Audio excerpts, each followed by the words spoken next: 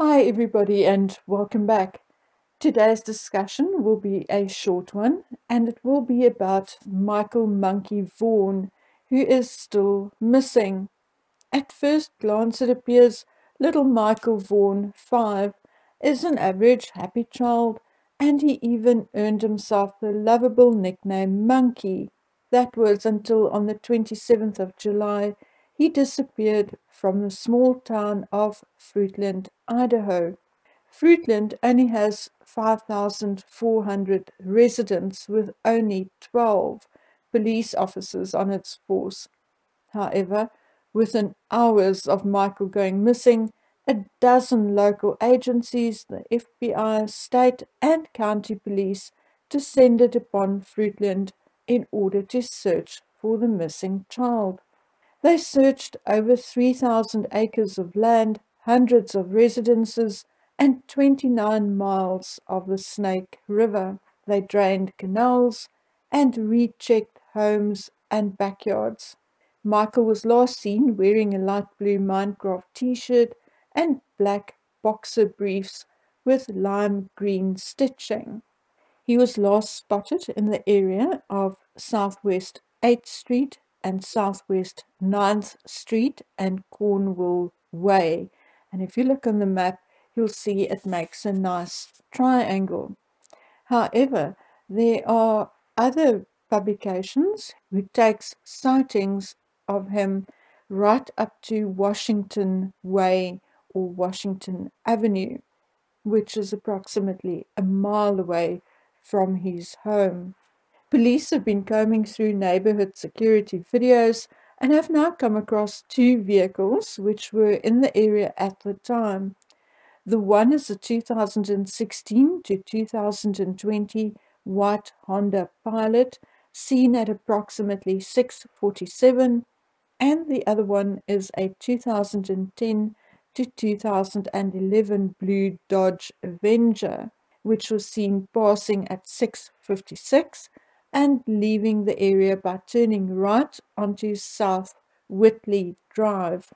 Police are asking for the public's assistance in identifying these vehicles and their drivers. Police are also saying that these drivers are not suspects, but could be witnesses whose observations may lead to Michael's recovery. Police said that talking to these drivers will certainly help with narrowing down the timeline of Michael's disappearance. Police are also seeking the assistance of a dark-haired man with facial hair who was seen jogging on the sidewalk of Southwest 8th Street near the Crestview Park at approximately 6:15 p.m. He was wearing dark-colored shorts and no shirt.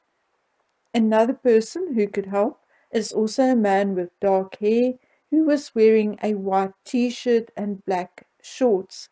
He was seen walking off Southwest 8th Street, past the splash pads towards the drainage behind the neighborhoods. Again, police do not think that any of these people are suspects, but again, feel that they can help with narrowing down the timeline. Having had a look at the map, I find it surprising to see that the area in which Michael could have disappeared spanned at least 1 mile, like I said before, from Southwest 9th until right up to Washington. Cornwall, Southwest 8th and 9th are all fairly close together, yet Washington is approximately a mile away. Now, anyone with information should contact the Fruitland Police Department at 208-642-6006, extension 0, or contact the department through their tip line at findmichael@fruitland.org. The reward for Michael's safe return has now increased to $40,000. Okay, folks, so that is it. At some point, we will discuss other missing children, some of them who had been missing for many, many years.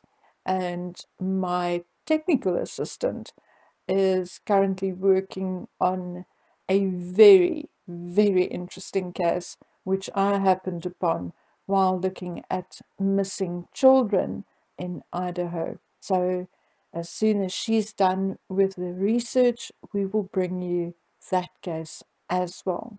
Okay, my friends, thank you for being here. Thank you for your support. And until we meet again on the next video, please take good care of yourselves. Bye.